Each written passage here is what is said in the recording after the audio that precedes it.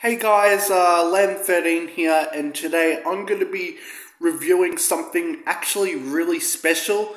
I actually just got it in the mail today, and I was just waiting for the perfect timing to review this thing, but here it is.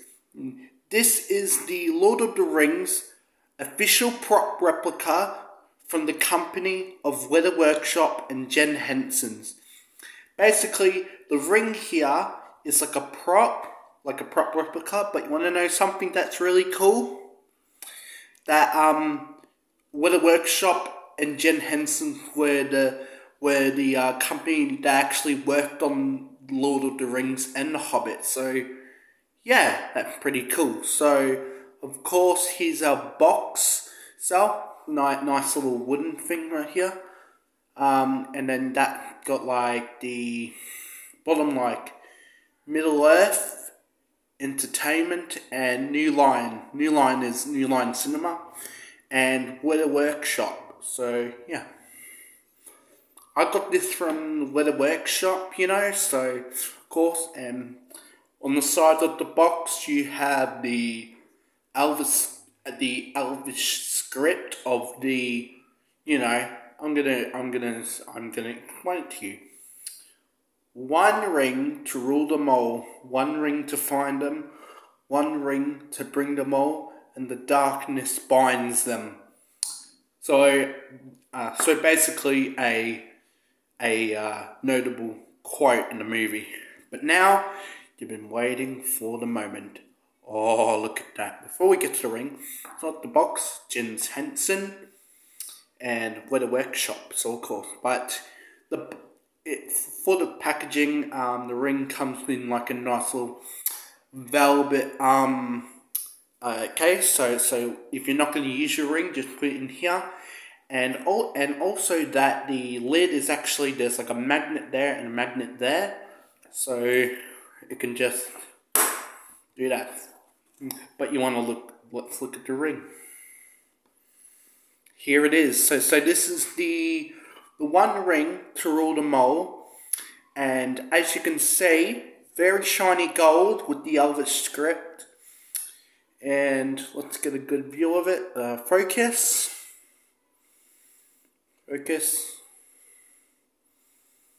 Sorry if you can't focus, but come on, focus. Okay, anyway. So the ring is won't fit my finger, of course, but I wouldn't want to wear it anyway. So on the ring, let me focus. Not gonna focus. Okay, you can't see it, but very shiny gold, like it's reflecting, you know. It's got the Elvish script and stuff, and you know, pretty cool. But if you want to be a true Lord of the Rings fan, of course you got to get the chain. And the chain was also made for the movie as well. And here it is. So this is the chain of Frodo Baggins. Frodo wear the ring around his neck with this chain all the way to Mount Doom, where it got destroyed by the lava, you know. So cool. So the chain is sterling silver. Is very shiny. It's very shiny, and it actually glitters in the light. So this is like a very shining piece, and you know, if you're gonna have to get through one ring, you're gonna get the chain as well. And the cool thing about this is that this is the exact size of what Frodo wore in the movie. So, and you got this little S-class here. So of course, so if we get our ring, put that there, get our ring, and I don't want to do that, so if we get that,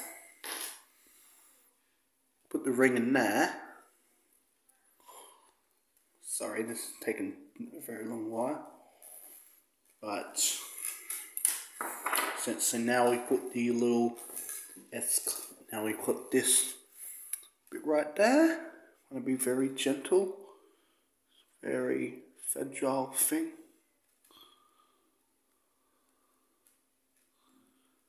go.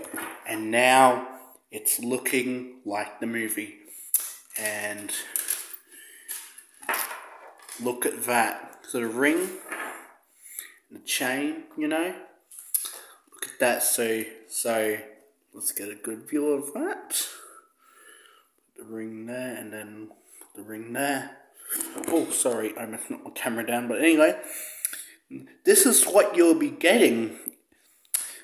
So the chain comes separately, so you got to buy the chain on its own, and you got to get the ring as well, so of course. But this is like a really good prop replica, you know, like if you're like the fan of the movies and stuff, and of course me being a fan, I got to get it. But yeah, that's pretty much for the video. So if you like this video, click the subscribe button to become Team 13. I will link for the chain and the ring on Jen Henson's End Weather Workshop page if you want to get it, of course. It is expensive for both, so you can get it. This is the cheapest ring you can get. Well, not cheap, but still expensive, but a damn worth. But it is damn worth it. Not a swear word. Don't count that. But yeah, so like the video, click the notification bell, and click the subscribe button to become a Team 13. And yeah, that's Lamb 13 signing off now. Bye bye.